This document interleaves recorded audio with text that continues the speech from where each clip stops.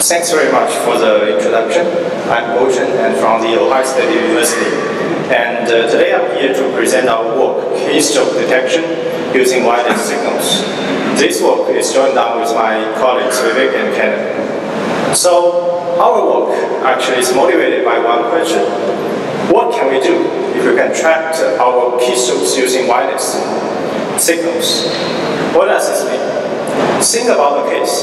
You went into a Starbucks and try to use your laptops there.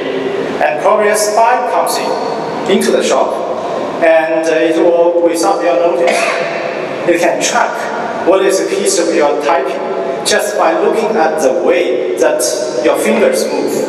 And track what is your fingers move so that it can track what is key you are typing, what are you typing on the computers. In this way, none of the encryption method will work unless you encrypt the method of the way you are typing your words.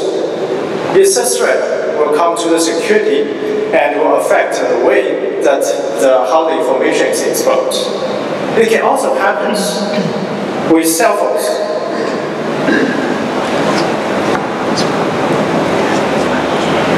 It can also happen with the cell phones. For example, if you are in a bus stop or subway stations, whatever you are typing with your fingers can also be exposed and detected by other users. So, given this is a problem, the first thing we want to see that why it is possible we can detect it with wireless signals. Think about the case as shown here. We have a laptop, we are typing something on the screen. And at the same time, I have a detector. It's trying to track the signal happens in the environment. A laptop has antennas. If the signal broadcasting from the antennas, the signal coming to the finger and reflected to the receivers, and the signal can be captured. And if the finger is moving, and the variation of the signal, if it's detected by the receiver, it can be tracked. Of course, it is hard because there's a direct signals. So the problem happens is that if we can really detect the variation of these small signals, we are able to track this. Is this possible? And this is a kind of in the category of the human motion detection of the category of the work here. It has been discussed in the recent literature, in a lot of papers have done that. And most of them are trying to look at the face information of the track. So most common one, we use a Doppler effect. I think like the first speaker, they also use a Doppler effect to track the face information. So the first attempt that we do is that we try to see what is facing. Can we also do that? Can we also, by tracking the face, to track the finger movement? What we do? We actually give a strong assumption. We synchronize the transmitter and the receiver. And they are synchronizing frequency, and we know what its transmitter is transmitting. We try to measure the channel and to see what is the phase we can detect. We ask a user to type 50 keystrokes in 1 minute. This is phase information we get. Looks like we have something, right? Probably there's a 50 keystrokes behind it. So to do the comparison, we did another experiment. We asked the user to keep silent. Let's repeat the same measurement for 1 minute, but without keystrokes. This is the information we get. I want to say probably the second figure has more information than the first one. Why is this? The reason is so obvious. It's because when the keystrokes happens, is so minute, and all the movement of a finger is buried in the noise. So at this point, we can see that the problem is really hard. The traditional way to find the information from the human motion is not possible. From the technical point of view, if we want to really track the finger movement of the human body, we need a 1 to 2 centimeter level of localization accuracy in addition to the human motion detections. It's not about you just move your finger. We need to know where your finger is. And we know that in recent works about localization using Wi-Fi, usually we believe the level of accuracy you can get is in around 10 centimeters or more than that. This is something we are not having. Another thing that we are doing is hacking. The transmitter will not help you with hacking, otherwise it's not hacking. Right? So if the transmitter, only thing we are guaranteed to the transmitter is broadcast the signals, can we still track the finger movement based on this signal? Third thing is that we know that the signal is very weak. And this, for the same level of the movement, it can be also generated with other things. For example, people moving nearby, and it will get introduce a variation to the environment. Can we distinguish from the keystroke from these things? Given all these questions having here, looks like it is impossible, but we still have chance. For specific to this question, we have some good points that will help us for the detection. First is that the antennas are on the device, and the keyboard is also on the device, so that the antennas are quite close to the keyboard. In this way, the signal, we can see that the source of the signal and the point, the finger movement you want to track, they are closer to each other. It will give us a benefit, probably we can still track. Another is that keystroke have the repeatable pattern. For this, I mean that if you, this time you type A, and the next time you want to type the same A, it is highly possible that for a single user, you will have the similar way to type the same keystrokes. That's something I will utilize in our algorithm, and we will show that it is possible. Okay? So for the how we do that, how we realize this problem, we have two key insights into the method we are introducing here. First insight is that we are not looking at the phase information alone. Instead, we translate the phase to the delay. What's the difference? When we look at the phase, no matter it's a Doppler effect or other information, the thing we look at, phase only happens in one subcarrier, because phases are different across different subcarriers. While we are having something, wideband signal transmission like Wi-Fi, the signal span on wideband. We only utilize one subcarrier, a lot of information are ignored. We didn't utilize information. However, when we map the keystrokes to some delay level, and we know that delay will actually introduce, from the delay, we can calculate the phase information across the wideband. So if we really can track the delay, it means that we can utilize the whole band, the phase information in the whole band, to do the calculation. How we track the delay? This is the example. Assume the transmitter has one antenna, and here's the keyboard quite closer to the antenna. And for our hackers, the receiver, for the illustration purpose, we just first assume it has two antennas. And signal transmitted, it goes through two passes to these two antennas. There's a delay difference.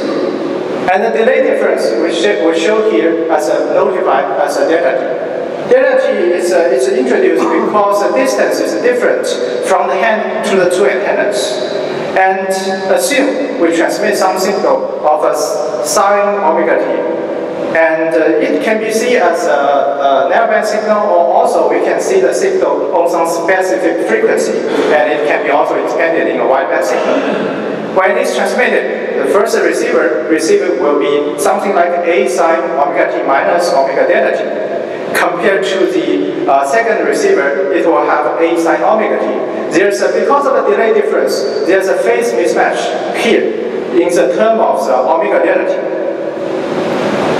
We're still far away from detection. From these two terms, so what? It's just two signals. What can we do with it? So another insight, very important point of our technique is that we introduce a cancellation to represent, to capture the delay effect. Why we need the cancellation? Cancellation is in a way, we subtract the signal. And in this way, we don't care about what is the signal actually is transmitted. In another way, the receiver does not need to know what is the signal is transmitted. From the pattern of the spectrum, shape of the spectrum, and the relationship to the cancellation, we can just capture the effect of the channel kept of the effect of the delays by looking at the spectrums. So can we cancellation just based on these two equations? Of course not. These two we have a phase difference of omega delta t. And this term could span the whole 2 pi phase difference because we are transmitting on a center frequency of 2.4 GHz. So it is just like a MIMO receiver. It has a different phase profiles and their phases are independent. Let's look deeply. More specifically, let's look at the omega delta t. What is the pattern of omega delta t? What can we do with it? We are transmitting on the bandwidth, remember, around 20 MHz bandwidth. And the phase information about omega delta t is like something like this. Why this looks so flat?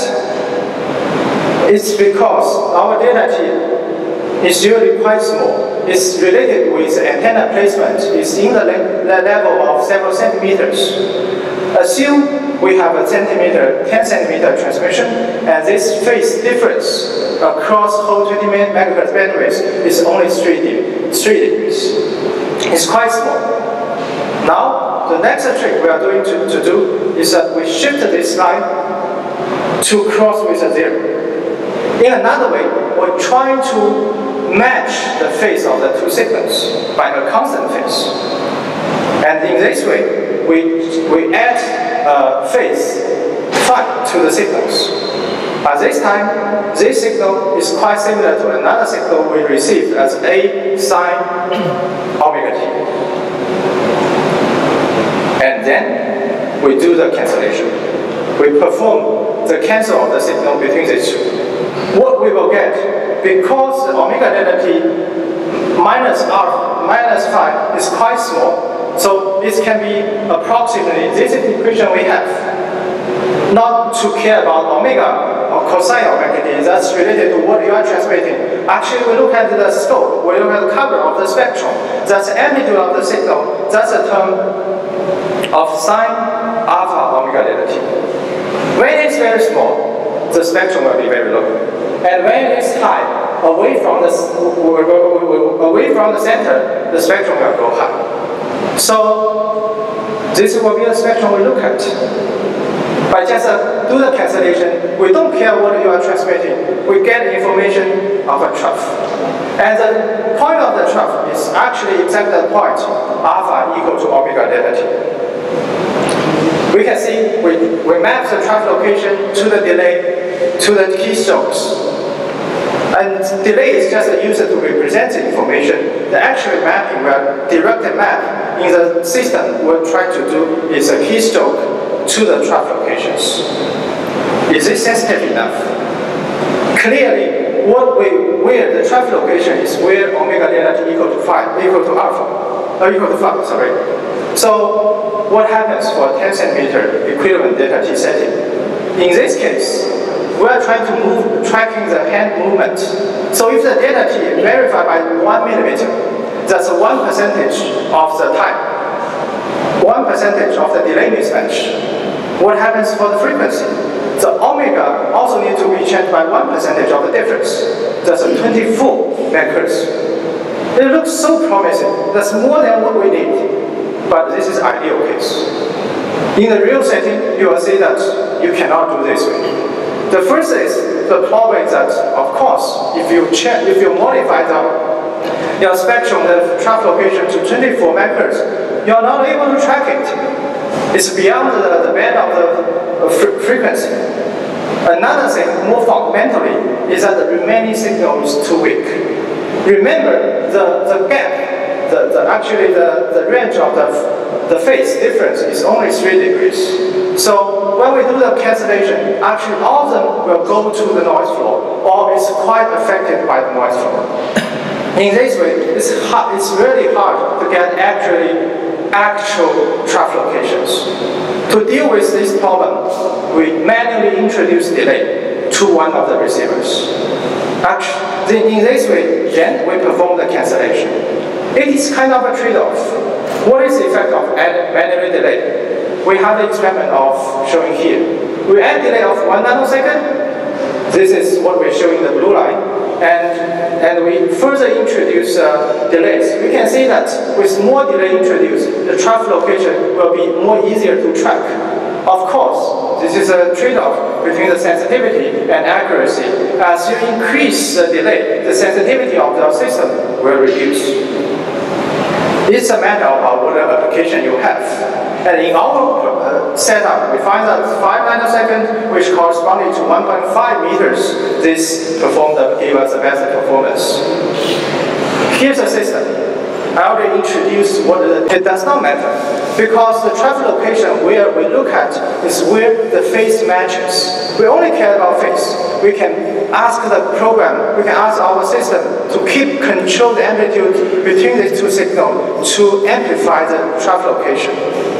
We have the algorithm implemented in the system, and in our system, we find that this is the left is an example of we didn't try to match the amplitude, and after we try to match the amplitude, the trough is very clear, and the whole converge process takes about 80 milliseconds. Another thing is that we have a phase. Of course, we need a phase block here. We need to tune it for the first place. We need to shift the line down to close to the zero line. But there's another usage of this phase block. So this is related with the environment as we showed in the beginning. What happens? We have a dynamic range of the environment.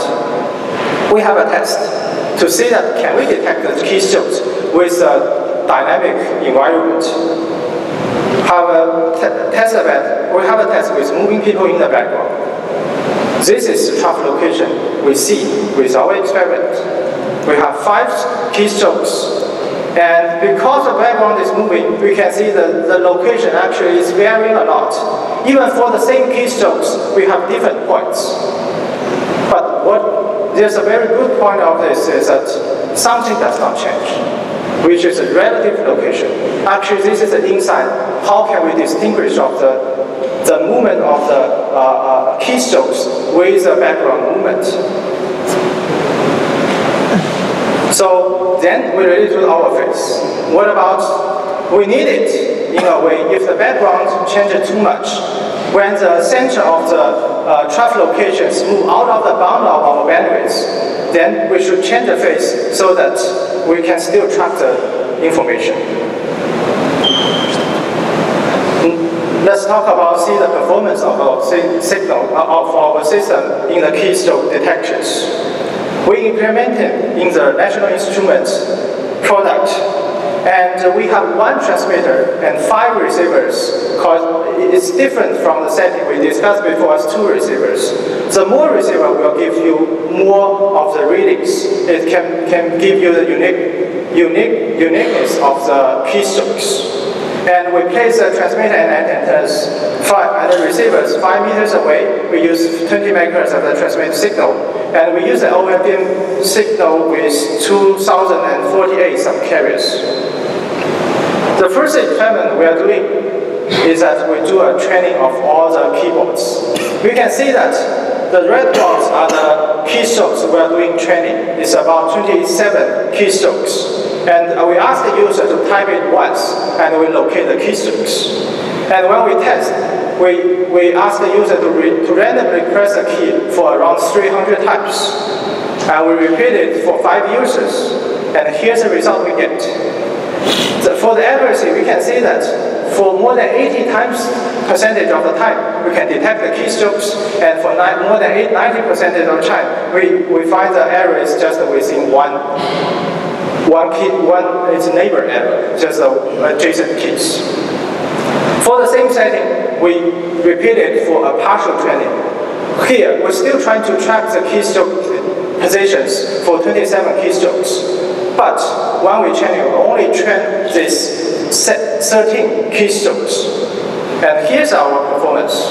It's slightly worse, but I think it's still affordable. We have accuracy of 70%, and with a neighbor key accuracy, we can guarantee to be 85% of the case. But one thing I need to say that I asked all the users to keep the way they're typing their keystrokes. Otherwise, I cannot get such a result. That's also something I want to say about the limitation of our systems. One thing is the typing speed of the way you are typing. Our convergence needs 80 millimeters, so you cannot type it so fast. But this is related to the way how you implement the system. We believe the delay is introduced because in our system there's a transition time from the FPGA to the host side when we transmit the signal, do the spectrum analysis.